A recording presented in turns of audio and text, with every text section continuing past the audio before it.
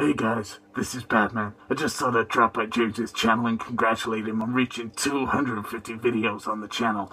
It's quite an achievement, and I'm so stoked that he chose my new movie, the Lego Batman movie, to review for his 250th video. I'm gonna let James get on with the review, so Batman, out.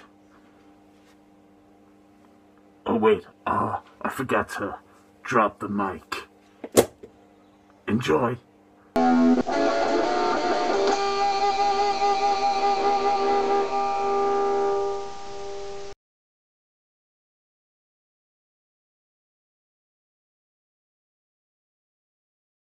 The Lego Batman movie, directed by Chris McKay, starring Will Arnett, Zach Galifianakis, Michael Cera, Rosario Dawson and Ralph Fiennes. So the Lego Batman movie is a spin-off movie to the Lego Movie, which was released in 2014, centred all around, of course, the character of Batman. And here we see a very interesting version of Batman, as he's one that is struggling to find a new family ever since, obviously, the death of his parents, which thankfully they do not show this time.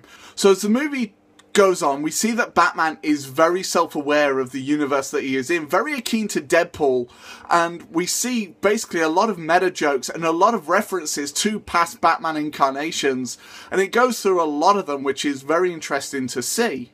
And of course, the supporting cast here all do a fantastic job as well, and the way this is done is really mind-blowing, and it does service to the past 78 years of Batman history, as it seems to go through a lot of it.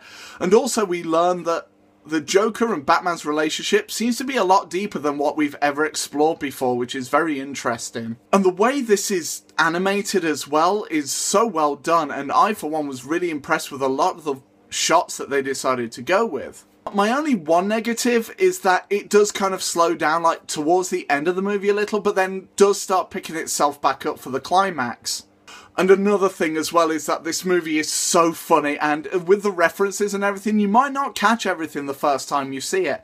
But I definitely highly recommend that you guys check this one out. So to sum up, the Lego Batman movie is a very cleverly done comic superhero movie with a lot of in-jokes, a lot of past references, and it is also very self-aware of itself and doesn't mind taking the mick out of itself on a few occasions. My final verdict is a 9.5 out of 10.